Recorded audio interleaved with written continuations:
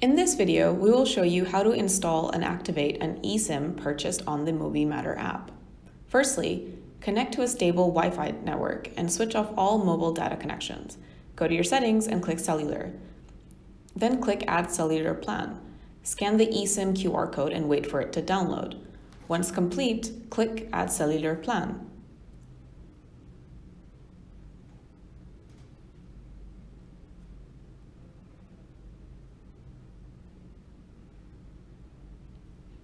Choose a label for your new eSIM data plan. For example, our eSIM provides 1 GB of data to be used in France, so we will update the label accordingly.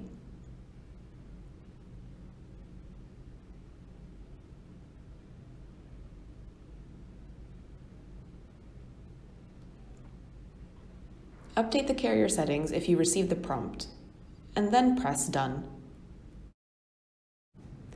Choose Primary as your default plan. Choose Primary as the plan to be used for iMessage, FaceTime, and Apple ID. Since we are not in France yet, we will choose Primary as our cellular data plan. And that's it. We have successfully installed our new eSIM. Once we reach France and would like to connect to the mobile network using our new eSIM, we just have to go to our settings, click on Cellular, click on France 1 GB plan, and make sure it is turned on. Go back and click on Cellular Data. Choose France 1 GB to use your cellular data. Go back in the menu and make sure data roaming is switched on.